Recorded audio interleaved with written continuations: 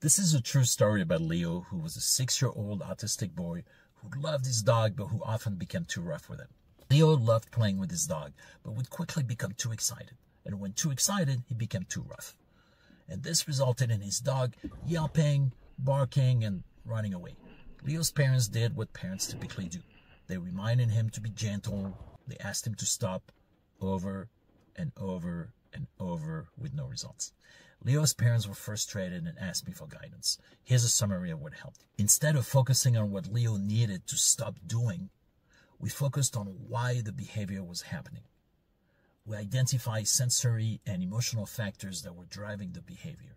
Leo's parents became more specific in their requests and feedback.